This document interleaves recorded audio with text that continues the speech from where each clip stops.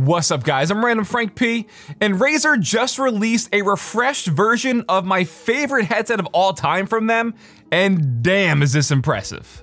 So Razer just dropped a brand new 2023 upgrade to the Razer Blackshark V2 Pro Wireless gaming headset. While at first you'd be hard pressed to see any difference between this and the original, I can say the upgrades we do have are substantial. Let's check it all out, we'll go over it all in case you're interested in the brand new Blackshark V2 Pros. So for starters, let's get the most important one right up front. We have a brand new microphone which has significantly better sound quality over the original. When that released towards the end of 2020, everyone said the same thing. You know, great headset, crappy mic. But now it's using a redesigned super wideband unidirectional mic with a 100Hz to 10 kHz frequency response, and honestly, sounds night and day. You'll hear that in a minute. The new V2 Pro also has USB-C for charging versus micro USB, and you get a new 70-hour battery with 6 hours of play from just a 15-minute charge. Both versions do look identical in person. You know, same stitching, same materials, button placement, volume knob on the left ear cup. There is Bluetooth built in now in this model, but there is one more physical difference you can barely spot, and that's the new EQ button on the bottom backside of the right ear cup. While EQing your headset isn't brand new for Razer, the ability to swap between the onboard saved EQs is. There are 5 by default, including a custom EQ you can create, plus new Pro-Tune profiles for specific games. So sure, you have your standard, you know, game, music, movie EQs, like I said, the ability to also create your custom ones. But now you can set it and forget it, meaning you don't even need Synapse once you create or save your custom EQ to the headset because they're all saved on board. You can even uninstall Synapse if you want once you have your go-to audio profiles. But what I really like are their new Pro-Tuned audio profiles, they call them. It's pretty much specific EQs for certain games, you know, Call of Duty, Apex, Valorant, it's all built in there. You could cycle between those as well. But what I'm a big fan of is how they have the frequency response broken down. That's gonna be huge for beginners or people who don't know how to EQ or what they're doing. It shows you those frequency responses broken down for things like explosions, footsteps, even which bands to adjust if you want more immersion in game. So I really like that user-friendly breakdown. Alright, so for the mic test, I want to start you off with the 2020 Razer Blackshark V2 Pro mic. So you could hear how the original model sound when this came out nearly 3 years ago using their hyper-clear super cardioid mic. Again, the 2020 Razer Blackshark V2 Pro. Now, this is the microphone on the brand new Razer Blackshark V2 Pro for 2023 with their new redesigned hyperclear wideband omnidirectional mic. You can immediately tell and notice a difference over the original with just how natural this sounds. The tone of my voice sounds just, you know, like it does in real life. It doesn't have that typical microphone quality sound that a lot of these headsets do. So much more natural tone to my voice and for the mic test here. This is all stock, unedited audio. Then how about for a third comparison for you guys, so you can hear the mic of the SteelSeries Arctis Nova Pro, which is probably one of the most popular wireless gaming headsets that came out in 2022. So you could hear the drastic difference with the Blackshark V2 Pro models versus the SteelSeries model from last year. Again, just to give you an extra comparison. SteelSeries Arctis Nova Pro, the quick brown fox jumped over the lazy dog. The 2020 Razer Blackshark V2 Pro, the quick brown fox jumped over the lazy dog. 2023 Razer Blackshark V2 Pro, the quick brown fox jumped over the lazy dog. Now, real quick, I mentioned before, the mic test was stock and unedited. However, in Synapse, there are some settings, including mic EQs and enhancements you can do to bring out more if you want to mess with the mic. So again, right now, this is stock of how it sounds. There are some enhancements like vocal clarity, which does, you know, sort of bump it up a bit, give it more life. I usually just keep it off, though. And there is a noise canceling setting. So this is how it sounds off. I'll do some typing on the keyboard behind me, which has tactile switches, so not smooth linears, not loud clickies, right in the middle there. That's how it sounds with it off. This is now with it on at around 50%, and from what I heard, it does a pretty good job naturally with the omnidirectional mic at just, you know, eliminating the background noise due to the nature of how the mic's designed. But yes, that is now with it on, and we are back to off. And real quick, just over to the mic EQs. This is the stock EQ.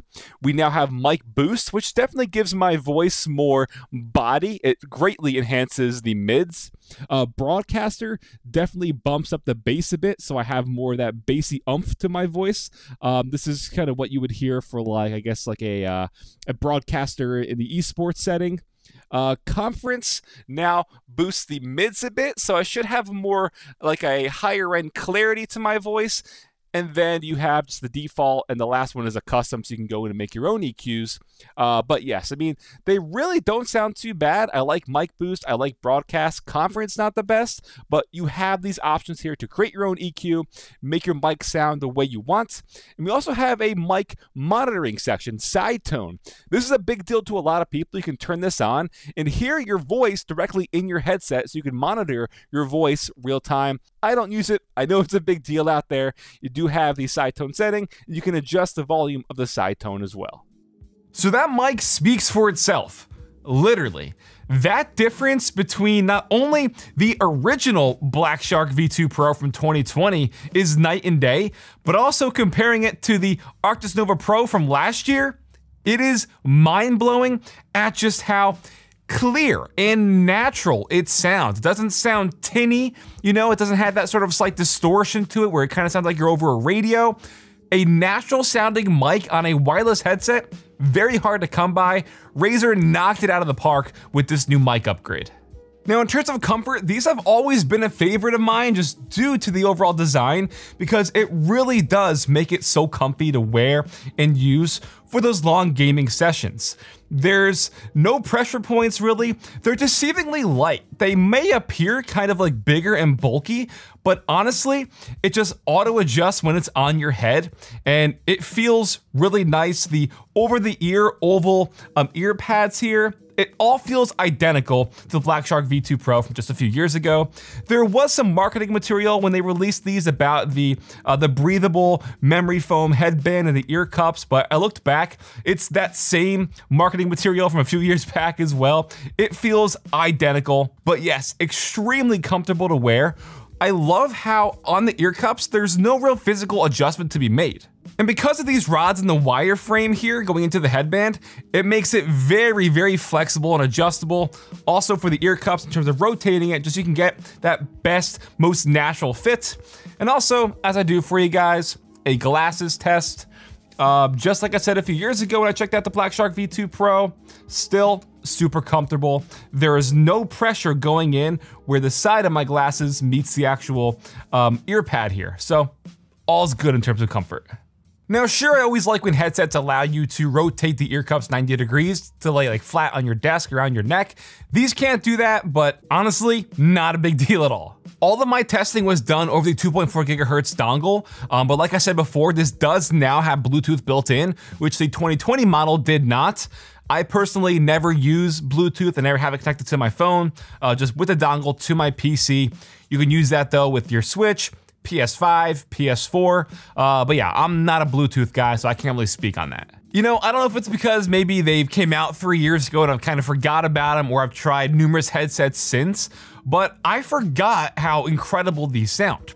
What I'm really impressed with is, like I was talking about before, with the ability to get the custom EQs, you can really stretch these EQs, make your own custom ones without distorting or killing your audio overall. It doesn't get muddied out. It doesn't crackle at high volumes when you boost the highs all the way. You can really push these. And what's funny is it's the same 50mm Triforce drivers that we've had. It just goes to show you how good the drivers themselves are. But even stock, the directional audio is superb. Being able to pinpoint where certain enemies are behind you, directional audio in terms of that leverage, identifying whether they're above me, below me. Soundstage isn't anything mind-blowing, but that's kind of to be expected since these aren't open back, you know, they're closed back like 99% of gaming headsets are. So I can't really knock it for that, I'm just used to my open back headphones. But if you were to tell me just to use these stock, no EQing, no messing around, I'd be content. One of the things you can also do in Synapse is enable their THX spatial audio, which is, you know, a sort of emulated surround sound. But again, there's Honestly, not a big difference between THX and stereo audio, which all the more just goes to show you how well and finely tuned the drivers are stock that you don't need to turn on THX. Your directional awareness just by using the stock stereo experience is honestly really impressive, and I just say disregard turning on the THX. So at the end of the day, Razer has an absolute winner here with the new BlackShark V2 Pro. The build, the mic, the sound quality, all puts us up for consideration for crowning this the best gaming headset of 2023. Even though it's relatively early in the year, yes, this is gonna be really hard to beat. Now, I'll admit when I first heard about it, I was wishing there was more overall upgrades to the BlackShark lineup here instead of just an improved mic, but I really feel like the overall package we have here makes it well worth the $200 price point, which I think is extremely fair given the overall headset market out there and what's currently available for the prices. Usually a wireless headset like this is like starting at $250 and up. Speaking of which, last year I loved the SteelSeries Arctis Nova Pro. Granted, that had a better build quality overall. It also came with the adjustable desktop back, but for $350, as you heard, that mic quality is horrendously bad. For $150 less than that, you're getting a million times better of a microphone. What I'd say is overall equal, like neck and neck sound quality from the drivers here. They're really on par with each other, especially in terms of like EQing and the ability to customize those EQ settings to really push the sound quality without breaking it. Both are outstanding. But I'd say personally, this is a better overall feeling headset for me. It's more comfortable to wear than that. So again, $350 versus $200. This is really, really hard to beat right now if you're looking for a brand new wireless gaming headset. I really tried to be nitpicky and think of cons for this, and honestly, I can't come up with one thing where I look at them and I say, oh, that could have been a big improvement, or they did this wrong. These are incredible. Now, maybe you're trying to weigh your overall purchase decision on whether to get the 2023 BlackShark V2 Pros or the original V2 Pros, and I think the much improved mic quality here makes this a better buy in the end. Granted, you can find that on sale for around $120, $130 on like Amazon and stuff. I think the extra $70 is well worth it here. This guy is currently king. Gotta give it to Razer here, even though it's not the most, refreshing upgrade to a gaming headset that's already been out there and no, physical differences and stuff like that. The upgrades we are getting here makes this the current best. Big props to Razer. And guys, that'll wrap it up for my review of the 2023 Razer Blackshark V2 Pro. Hope you all enjoyed. If you want to check it out, I'll have a link for you in the description down below. If you like this video, give it a big thumbs up, show your support. Feel free to follow me on Twitter at randomfrankp. And lastly, if you haven't already, hit that subscribe button. Hope you all enjoyed. Have a good day.